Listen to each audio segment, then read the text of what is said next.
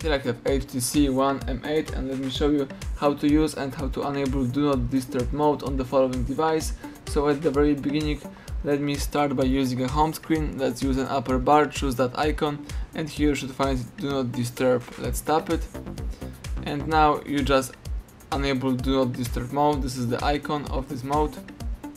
If you would like to find this mode in the settings, so let's tap apps icon, choose settings, scroll down, and here you should find sound.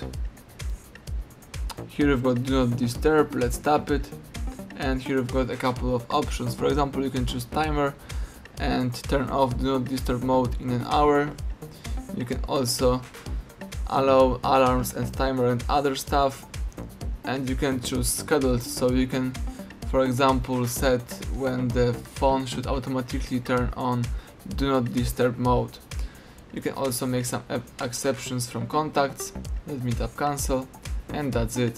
Thank you for watching. Please subscribe our channel and leave thumbs up under the video.